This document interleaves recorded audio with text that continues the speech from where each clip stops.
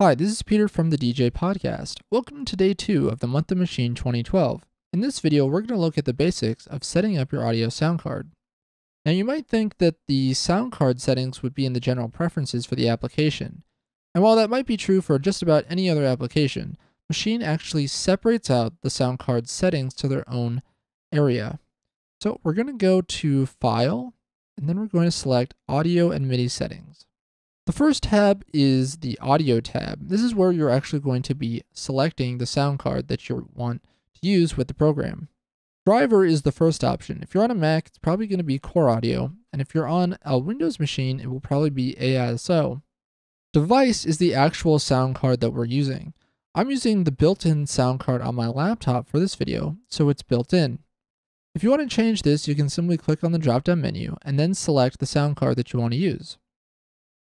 Now, once you have your sound card selected, you want to go into the Routing tab and make sure that all of your inputs and outputs are set correctly. So we'll go to the Routing tab, and we're going to start on the Inputs tab. To change any of the routings, you can simply click on the connection and then change it to the particular type of input that you would like to assign it to. We're just going to leave our inputs like this for now. Then we're going to go to Outputs. Now, there's a lot more outputs for Maschine. Obviously, there are 16 different pads, so you could route each one to its own output, for example. But by default, it's really just going to map Maschine out 1L and Maschine out 1R to the output on your sound card. Maschine routes the audio in a very particular way. The sound will go to the group, and then the group will go to the master, and the master will go to the output. So by default, everything will come out of Maschine out 1L and Maschine out 1R.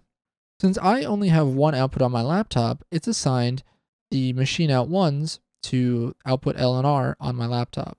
If you're using something like an Audio 8 and using Maschine alongside another program like Tractor, you may need to change these outputs to something like output 7 and 8 or output 5 and 6.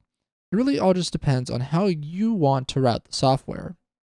We'll be talking about more complex routing for live performance in the future. But if you're just going to be using Maschine as a production tool, you want to make sure that you have Maschine out 1L and Maschine out 1R set to the main output on your computer.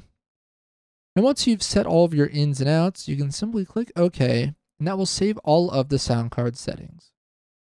Check back in tomorrow, May 4th, when we look at how to create custom drum kits. You can follow the Month of Maschine 2012 on Facebook, Twitter, and YouTube.